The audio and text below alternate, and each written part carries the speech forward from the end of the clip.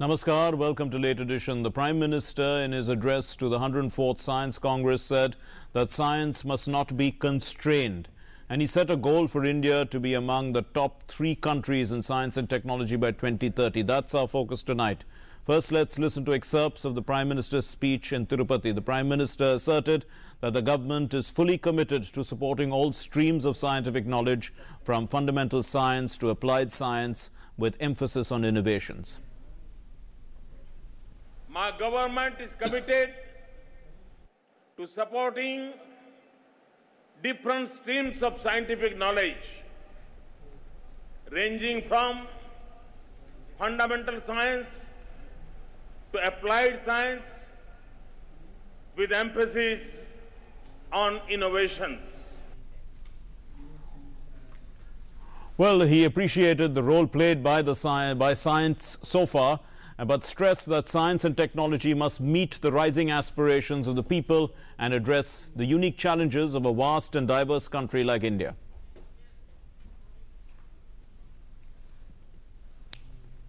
We should develop a host of technologies based on efficient co-generation for clusters of villages and semi-urban areas. Can we find farmer-centric solutions to the problem of crop burning? Can we redesign our big kilns for reduced emissions and greater energy efficiency? Well, stressing on research and development, the Prime Minister said that public-private partnership model is being pursued, and that will strengthen the innovation ecosystem. He said that India needs to address challenges for technological readiness and specifically mentioned rapid global rise of cyber physical systems as one of the important areas that needs to be addressed. There is a need to develop and exploit these technologies in services and in manufacturing sectors, in agriculture, water, energy, traffic management, health environment, infrastructure and geo-information systems, security, financial systems, and in combating crime. We need to develop an inter-ministerial national mission in the cyber physical systems to secure our future by creation of basic R&D infrastructure, manpower and skills. Well, the Prime Minister also laid emphasis on ensuring ease of doing science as one of the priority areas of the government. Another empowering factor for scientific delivery is the ease of doing science. If we want science to deliver, we must not constrain building a strong science and technology infrastructure that is accessible to academia, startups, industry, and R&D labs is a priority for the government. And scientists at the Indian Science Congress were impressed with the Prime Minister's scientific approach to solving problems of the country. Our correspondent Philip Matthew talked to some prominent scientists there. I was very happy to hear him being so far-thinking, to realize that there's a wide range of important problems in energy, science, and in medicine, and water, and so forth that are challenges, and that science will be one of the ways that we can address these problems. So I think that's a very useful point of view. And in particular, he also recognizes the need to address the burning of lands and how that affects the air in India. So in many, many ways, I think he's a far-reaching and thinking leader. I was impressed. He is very positive about science and technology. From the Prime Minister's speech, my takeaway is that India will be in the forefront of science and technology in the next 1 decade. I'm very impressed by the way he looked at the science and technology itself. It's not the glory of the science of technology of India, which it has. It has achieved a lot. It's a world-class science and technology. For what purpose? That's what he elaborated. He talks about disruptive technology and moving into reaching out to the people who have not been reached. How to get there, how to make it happen, how to make a society which is shared together. So that way it's a fantastic thing that one can define what the purpose of the whole science and technology was all about. So I was very, very impressed by his vision, by his wishes, by his future predictions. And he said that in 2030, India will be the third in innovation and in science, and this really impressed me. Well, and to discuss the Prime Minister's speech and also the 104th Science Congress, we have with us in the studio Biman Basu, a senior scientist, formerly with CISR, and N. Madhavan is a technology columnist and well-known expert on various scientific matters. Thank you very much, gentlemen, for being with us. We'll start with you, Mr. Biman Basu. Now, this is the 104th such Science Congress, and one can ask the question as to, what really has been achieved from all these congresses. Well, today the Indian Science Congress, the annual sessions of the Indian Science Congress, is the only scientific conference which is multidisciplinary. Right. Because today we have all specialized conferences, whether on genetics or, in physics also, on nuclear energy and so many things.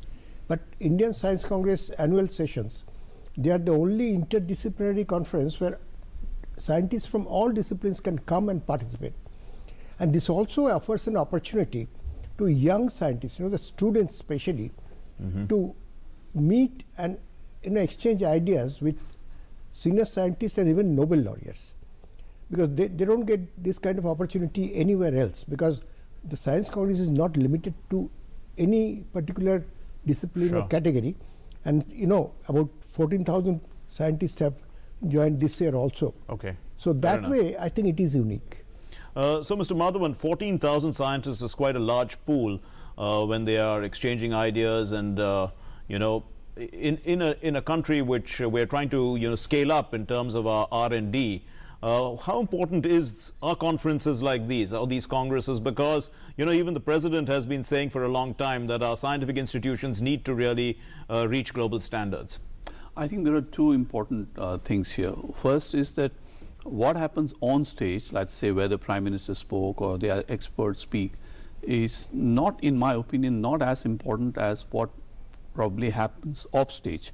Networking opportunities and ways to exchange ideas and even inspirations are very critical in scientific progress, because science is, most scientists go back to their laboratories and sit in their little teams and huddles, but this is a chance of them to come out and see a larger world, because applied science, now that's the second point I want to make.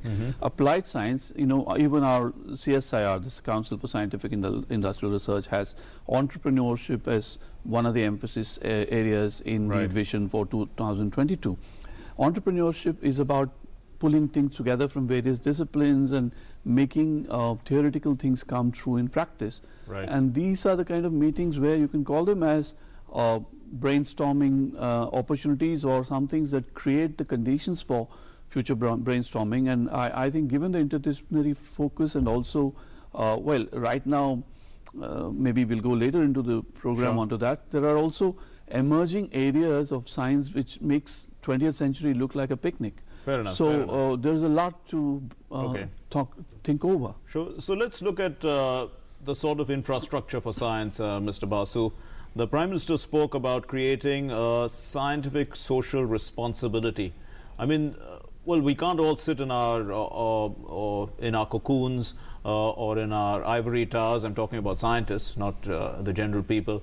The science has to be applied to the needs of the common man. Also, people have to understand it for the technology to become useful. In this respect, the Prime Minister talked of inculcating a connection of all institutions and all stakeholders. How can this be done? I mean, the internet is already there, isn't it? You see, this interconnectivity, that is the research that is being done in the labs, it has to be taken to the people, and people have to be told about what is being done. Sure. So that they can understand one thing, and they can also expect what benefit they can get out of it. Now, CSIR has been doing it in the past because it propagates its activities, especially the research that is being done in the labs, through popular science magazines and all. That is one way of reaching out to the people. But it has also got regional centers which specifically deal with regional problems. For instance, the laboratories that we have in Northeast, they deal with mostly the problems they face in Northeast. Okay. They are not all India basis. So Sure. we have several such regional labs. CSIR has several such regional labs which deal with the local problems, and that way I think they are taking the research right to the fields. Mr. Madhavan, you did mention in your last answer about we're living in an age where technology has sort of transformed a lot of things. And the Prime Minister did mention something about cyber physical systems and the fact that we need to be prepared to utilize them. Could you throw some light as to what actually he meant? And because, okay, we live in an era of the Internet of Things, isn't it?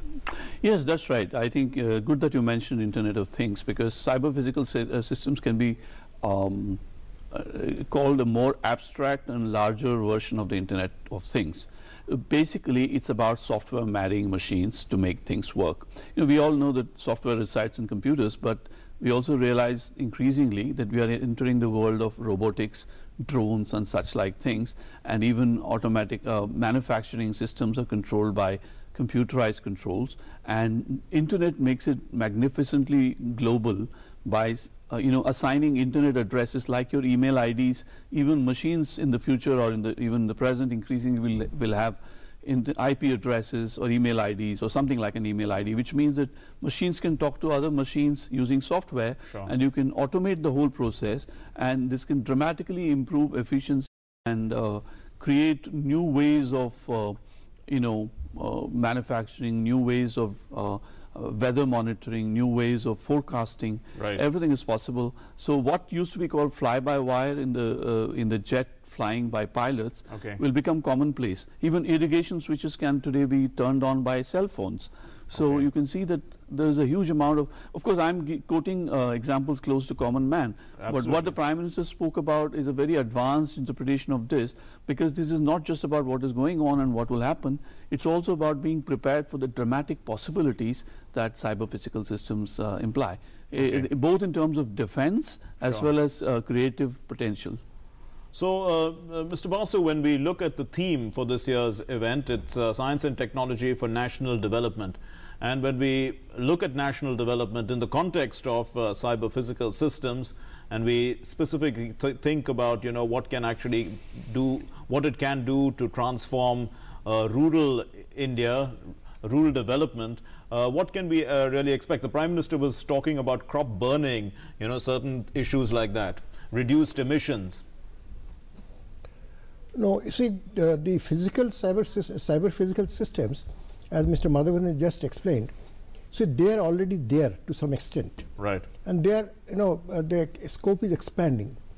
But the problems that we have to face, for instance, this stubble burning, that was a big problem this year, especially in Delhi. Now, there are alternative ways of tackling with the waste, because stubble is a waste of the cropland. Once you harvest the crop, what remains, actually they are being burnt, and that is not wanted. True, true. So there are methods of dealing with that particular waste in a different way, but the information has to reach the farmers. Absolutely. So there is a problem of reaching the information to the user, and so that lab way, to land, that's what they use the word. lab to land, and especially there are lots of things which are available, but they don't reach the target audience in the sense when needed, and that creates the problem. So we have to sort out a way of connecting these things so that whatever is required at a particular point of time is available instantly, because as Mr. Madhavan just said, that internet is available everywhere now. So we can access information easily, but one has to know how to access it and where to access it. We're going to take a short commercial break at this point in time. When we come back, we look at the target that the Prime Minister has set to be among the top 3 countries in the world in science and technology by 2030. That's just 13 years from now. Stay with us. Rukhsana, आज भी तुम अपना form भरने post office नहीं आई? आप तो जानते हैं शीला जी, दानिश के अब्बू तो अब रहे नहीं। बाहर के हर काम के लिए दूसरों के भरोसे रहना पड़ता है। तो अब निकलो। अल्पसंख्यक मंत्रालय की इस नई रोशनी योजना में तुम जैसी हजारों महिलाओं में नेतृत्व क्षमता को बढ़ाया जा रहा है। आज की औरत अब घर से खुद बाहर आएगी और बनाएगी अपना जीवन बेहतर। अल्पसंख्यक मंत्रालय की नई रोशनी योजना आपके लिए, सीखें और सशक्त बने। मदद हमारी, मंजिल आपकी। इन दिनों अपडेटेड रेज़्यूमे रखना बेहद जरूरी है। Yes mine Praful Kumar, major Praful Kumar, para special forces, 3 साल हॉस्टाइल जोन में टफ था। JNK में स्पेशल सर्विस, कुछ नए दोस्त बनाए, कॉम्बैट फ्री फॉल स्पेशलिस्ट, बलिदान के लिए तैयार। जैसा आप देख सकते हैं, I wear my heart on my sleeve and my resume on my uniform. Which other company lets you do that? हम है भारत के सबसे एक्साइटिंग वर्कप्लेस और हम दे रहे हैं आपको एक ऑफर। भारतीय सेना, आम नहीं ये जिंदगी। प्रधानमंत्री ग्राम सड़क योजना ने हम गांव वालों के लिए तरक्की के रास्ते खोल दिए। सड़क के गड्ढों की फोटो खींच रहे हो? कोई खास बात है क्या? अरे काका, मेरे मोबाइल फोन में मेरी सड़क ऐप है, जिससे प्रधानमंत्री ग्राम सड़क से जुड़ी कोई भी जानकारी सरकार तक भेजी जा सकती है। सड़क से जुड़े सुझाव या शिकायत पर सरकार वाजिब कार्यवाही करती है। प्रधानमंत्री ग्राम सड़क से जुड़ी कोई भी बात, मेरी सड़क एंड्रॉइड ऐप अब हर पल मेरे साथ। क्या बताया डॉक्टर ने? तुम्हारी बहू माँ बनने वाली है। तूने डॉक्टर से पूछा कि लड़का है या लड़की? लड़का हो या लड़की, क्या फर्क पड़ता है? पहले लड़की का अच्छा पालन पोषण करो, शादी करो तो दहेज की चिंता। अगर आपके पिताजी आप ही की तरह सोचते और आपको इस संसार में आने से रोक देते, तो क्या आज हम यहाँ होते? तूने मेरी आंखें खोल दी। ला बहू, मिठाई ला। अब बेटा हो या बेटी, मेरे लिए दोनों एक समान हैं। जी मैं गैस कंपनी से आया हूँ, गैस चूल्हा और पाइप चेक करने हैं। आइए। क्या आपको इस व्यक्ति से इसका पहचान पत्र नहीं मांगना चाहिए था? मैडम पाइप से गैस लीक हो रही है, तुरंत बदलना होगा वरना जानलेवा हादसा हो सकता है। आप पाइप बदल देंगे? 500 रुपए लगेंगे। क्या आपको तसल्ली नहीं करनी चाहिए थी कि आपकी गैस पाइप वाकई ही खराब है? अपने चूल्हे, गैस पाइप आदि की जांच तथा सर्विस अपने ऑथराइज्ड डिस्ट्रीब्यूटर से ही करवाएं।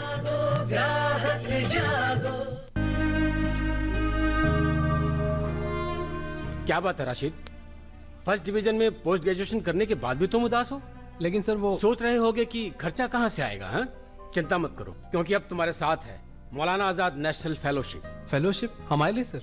हाँ, तुम्हारे लिए और अल्पसंख्यक समुदाय के उन स्टूडेंट्स के लिए जिनकी सालाना पारिवारिक आय 2.5 लाख रुपए से कम है और जिन्होंने किसी भी सरकारी विश्वविद्यालय से जूनियर रिसर्च फेलोशिप या एमफिल के लिए आवेदन दिया। मदद हमारी, मंजिल आपकी। प्रधानमंत्री जीवन ज्योति बीमा योजना।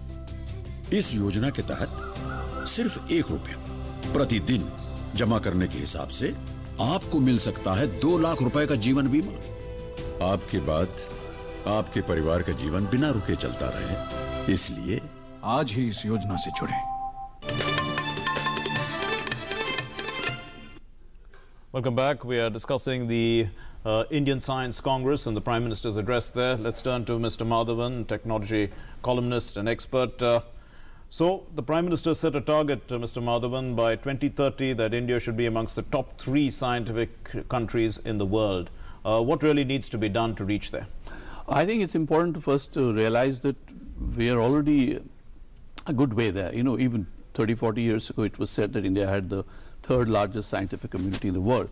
Now, we have grown our capabilities not only in the government sector, the public sector, but also private sector.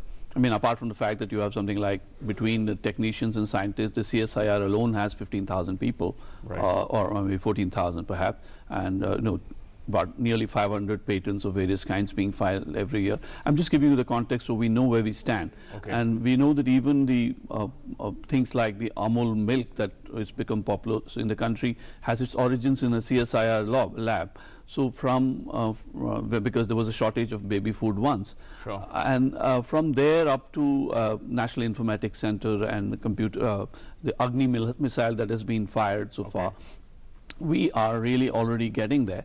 Now the important thing now is India has to step up two things. One is more commercially viable international patents. Yes. And increase public-private partnerships so that a lot of the innovation which is commercially more paying is actually taken outside, because the government systems are inherently limited in some other ways. Maybe we also need to refocus on demystifying technology, so that, as the Prime Minister said, something, instead of scientists merely competing with their peers in the world, they should also be more focused towards what can be done on the ground. But this also means we need to create systems and processes, which means apart from partnerships, we need innovations in incentives to bring applied technology to the fore, so that the whole thing can be scaled up in a sustainable commercial way. The key word, Mr. Basu, is commercial. Because a lot of the products we use are imported. At the end of the day, we could actually be manufacturing a lot of these ourselves in terms of smartphones, in terms of scientific goods that the common man uses. I mean, okay, we have missiles and we have sent rockets into space and things like that, which are great achievements. We could actually also build our own airplanes. We have the light combat aircraft. There are a lot of things that we could do which could scale up and, you know, put us right there at the top. What really needs to be done in that respect? You see, you have just talked about smartphones and all those things. See, there is this question of scale. Right. See, India cannot go in for manufacturing chips right now, because it has to be manufactured at such a large scale that unless there is demand, it will not be worthwhile to set up a plant to manufacture these chips.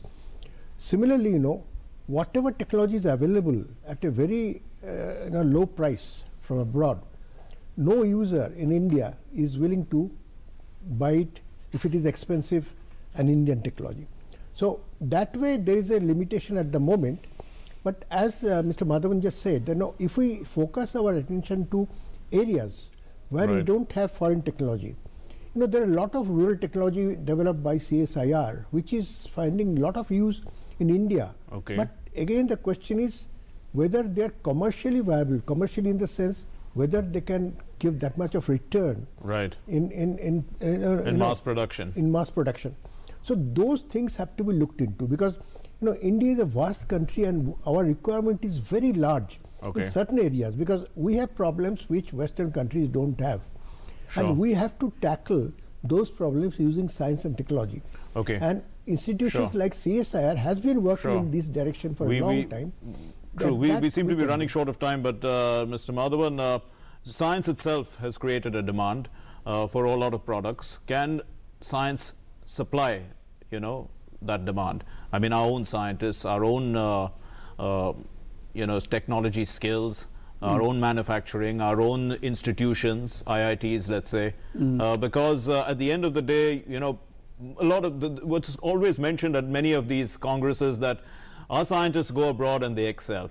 But of course they do excel here too. Good that you asked that question, because I think it's very important to understand that for about 4 decades or more, India's science was highly dominated by the government and also not commercially linked proper, although there are great companies such as Ranbaxy coming out of research work done in central labs. But things are changing fast, because there is a new emerging areas are there. Everything from robotics to artificial intelligence to genomics. There are new possibilities opening up, and there's no reason why India should not jump into the forefront of this, because we have now many more universities, a much more better fed and better read population, young population, 25%.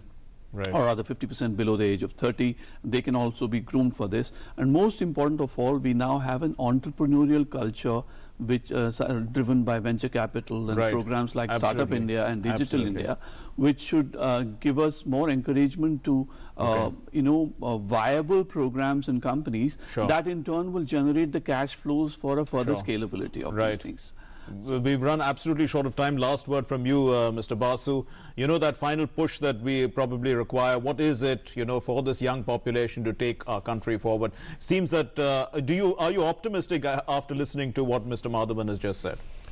No, I'm optimistic because, the younger generation today, they are definitely, eager to go ahead and the way they are adapting themselves to the new technology and all, given proper opportunity, because most important thing is the opportunity, you know. Sure. If given proper opportunity, I think there is no doubt that we can definitely go ahead and by 2030 we can become the one of the 3 top science countries in the world. So the ecosystem is in place. Thank you very much, gentlemen, for being with us on this special show, Late Edition.